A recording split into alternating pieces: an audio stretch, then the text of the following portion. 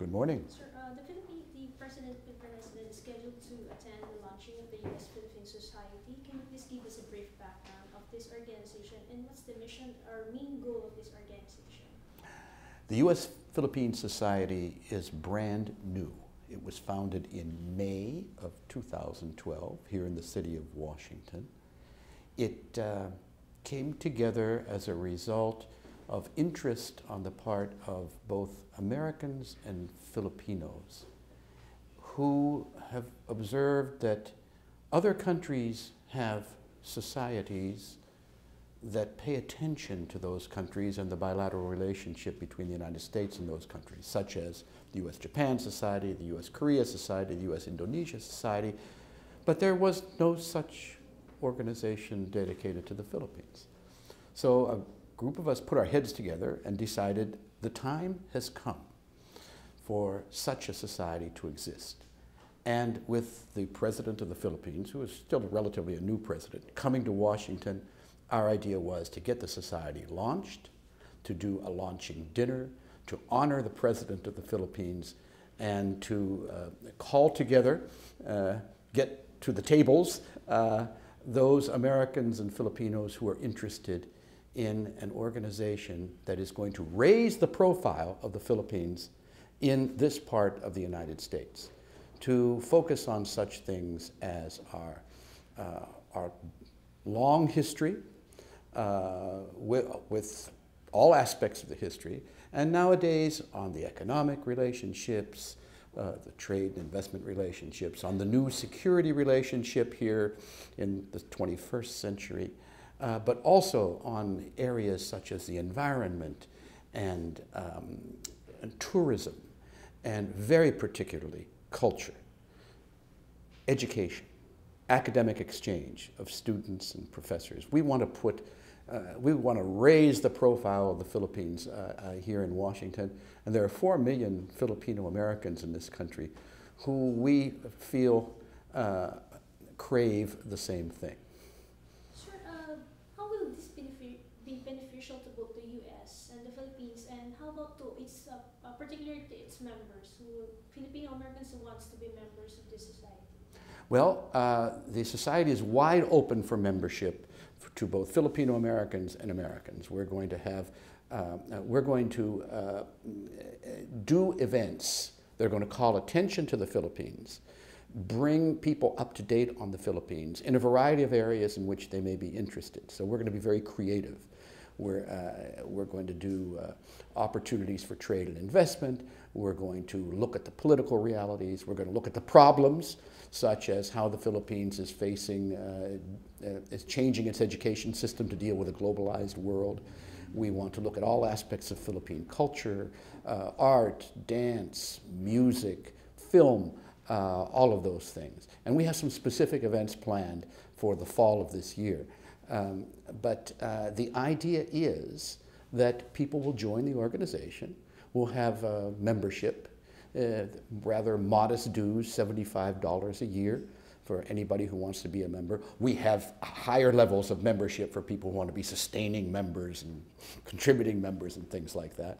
But we'll even have a student category for $25 a year. And we will be doing events regularly in a variety of venues here in Washington. And not only in Washington, we want the society to have events in New York and in other large areas of the United States, particularly where there are Filipino-American communities. Sir, you already mentioned that it's a membership.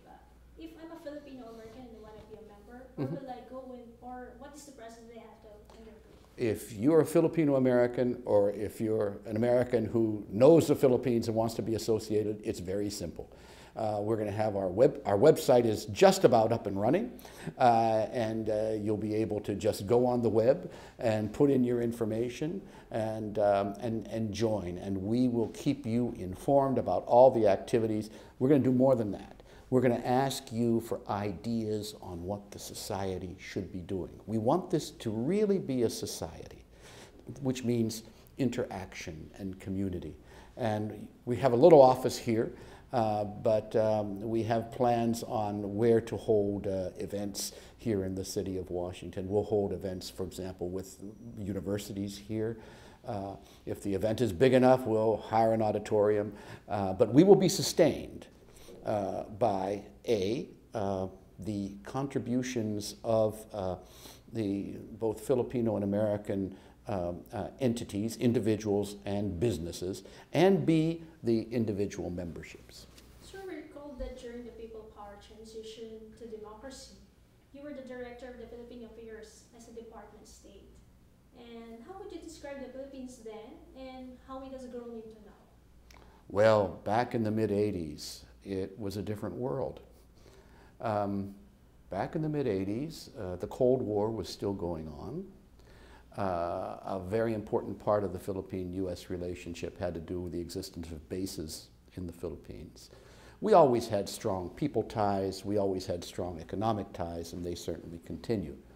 Here we are in the year 2012, in a globalized world.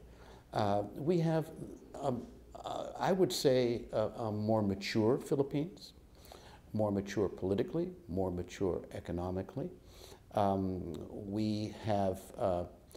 We still have strong economic relationships. We want to make them stronger. That's a private sector thing, and we see the ways for that to happen. There is a healthy security relationship between the United States and the Philippines. The United States is more interested in Southeast Asia than it has been in more recent years, and the Philippines is a key part of that, and we're seeing manifestations of it right now. And then there is the whole range of issues that our countries and in which our countries share interests, such as environment, such as, for example, environmental tourism, such as opportunities to work together to alleviate poverty. We have many non-governmental organizations that are interested in the Philippines. We want to see them thrive.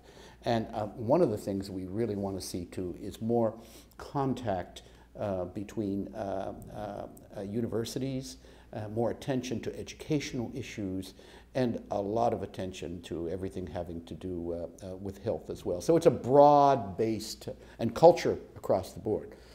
A key interest of mine is films. I think a lot about the Philippines can be manifested through the Philippine independent filmmakers, and there's an exciting community there as well. Sir, let's go back to the society. Sure. What is the mandate of the society, and what would be the composition of its members, or the composition of the organization? Okay. The society has two co-chairmen. The Philippine co-chairman is businessman Manuel Pangilinan, and the American co-chairman is Ambassador John D. Negroponte. We have two honorary co-chairmen, one Filipino, and that would be Washington CSIP, and one American, Maurice Greenberg, who has been connected with the Philippines over a long period of time. And then on the board of directors, we have, at current count, we have 10 Filipinos from the business community primarily, but not exclusively. And at this count, we have 13 on the American side, which includes American citizens, and of course, they are American citizens, but they're Filipino-American citizens who are really who are really interested. But we're all together, and we're still adding, and I don't want to go down a list because I'm sure to leave somebody out. But it's at current there are 23 members of the board of directors. I'm just wondering, why did you launch the U.S. Philippine Society just now? To take advantage, just now, of the visit of the President of the Philippines, which is, in my view, historic, because President Aquino represents something that is new, represents something generationally new, his age, where he comes from, his background. It represents a new chapter in the Philippines in terms of bringing assurances to the Filipino people about if you look at the campaign that elected him, it's good governance, modernity, all positive things that the United States wants to identify with. So there is this. So it's that visit. Plus the fact that those of us who have been talking about a society, which is over the past year we've been talking about it, we thought this was the exact moment to launch. And additionally, you've had the interest of the Philippine ambassador here, who comes out of the private sector, Ambassador Joey Quisia, who understood the need for such a thing here. But I want to underline one thing about the society, and this is very important. The society is independent. It's connected with neither, I mean, it's not funded by neither the U.S. government nor the Philippine government. It's nonpartisan, it's non-political, it's independent, it's self-sustaining, and we're not going to be drawn into any political coloration in either country. We want to see the emphasis on the Philippines, on the Filipino people, and on the U.S.-Philippine relationship.